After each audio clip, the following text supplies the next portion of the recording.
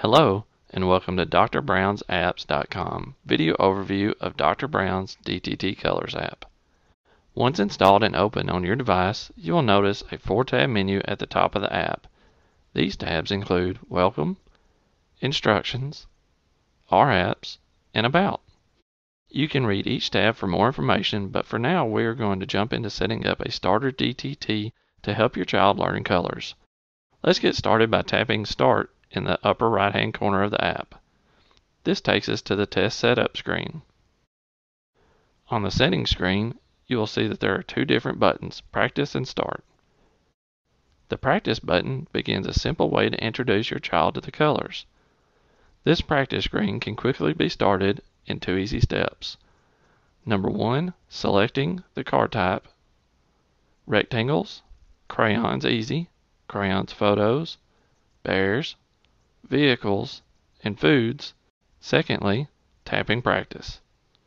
For example, select a card type such as rectangles, then press practice.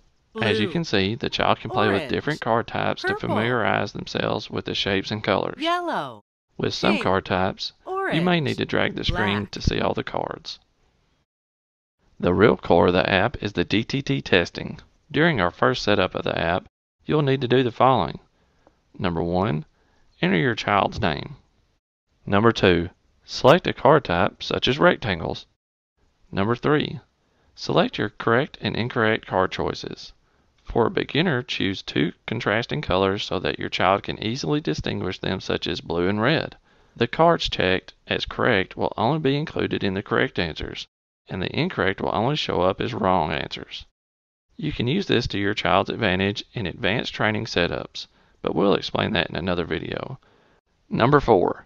In the Settings tab, you need to set the inner trial interval. This is the number of seconds between the presentation of cards. Research recommends a 30-second inner trial interval for maximum learning. If your child is very active, you may want to lower the inner trial interval time. For this video, we'll set the interval to 5 seconds. Also, make sure the number of cards is set to 2.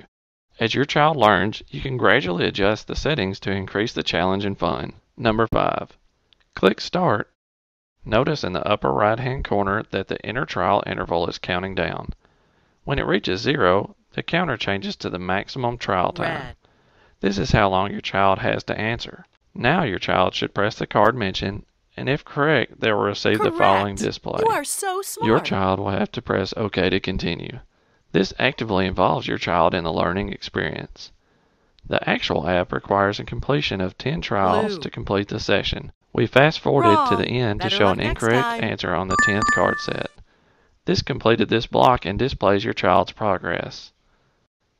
After pressing OK, we go back to the settings screen and into the Log tab. Here you can see how your child is progressing.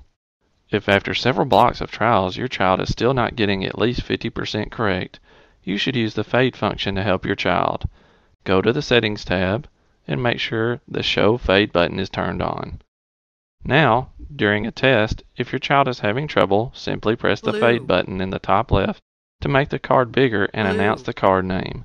You can do this a second time to make the card even more pronounced for your child. Correct. Thank you for watching, and please visit drbrownsapps.com for more information and updates.